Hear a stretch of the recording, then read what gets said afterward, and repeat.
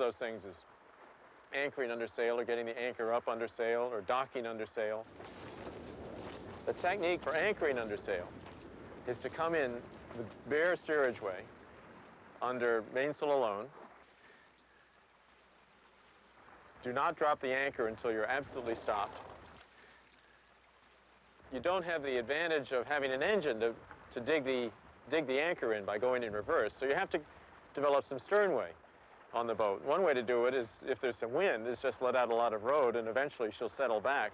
If the boat doesn't drop back, you should grab the main boom and pull it forward so the mainsail's backed